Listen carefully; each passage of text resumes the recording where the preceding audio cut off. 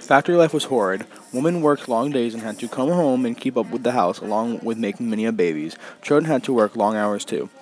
The woman had to work 12-hour days and then still come home and keep up with the house as a housewife. The factories were very crowded, overcrowded, filthy, and to the worst possible condition. They used many of children from the orphanage because they were easily replaced when they died. So they could easily replace them, and there was many of them. People had to work long hours, 5 to 8, and 30 minutes break at 12 is all they got. This is the life of a factory.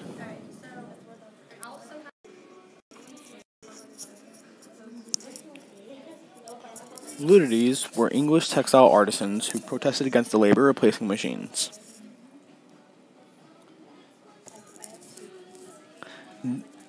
It was between 1811 and 1817. The Luddites came from a name King Lud, which is a mythical creature. Luddites broke into factories, breaking machines. Fights between them and government soldiers were often. They were very mad because of food shortage and wheat. Any Luddite was executed on the spot.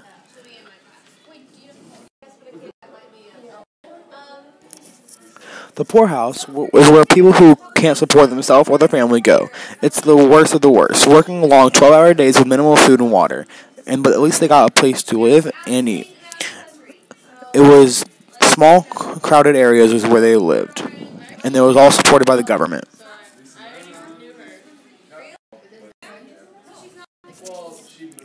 Charles Dickens wrote about social problems and how corrupt the legal system was. Charles Dickens, he wrote a book called Oliver Twist. It was about the poor city and how corrupt it was. People running around like criminals, stealing and mugging around. He wanted to fix this because everything was corrupt.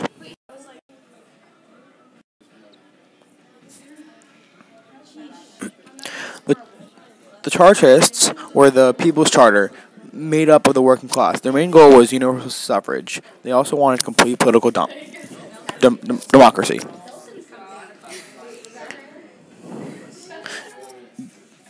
They had petitions that were up of 100,000 signers. The Chartists ultimately failed. They failed horribly.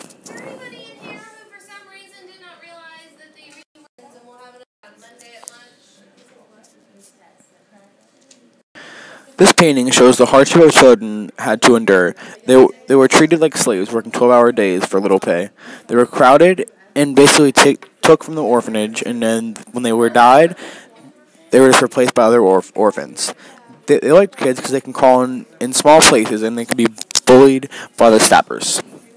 The economy soared because of the industrial revolution. If it wasn't for the working class, particularly sacrificing their life, Great Britain and other countries would not be where they are today. They produced the whole world. The city was a horrible and nasty place. It was filthy. But because of the city, it was as if gold flowed from the city. It was a necessary evil. The pain and hardship of the people working there, the working class, supported the other countries so far away.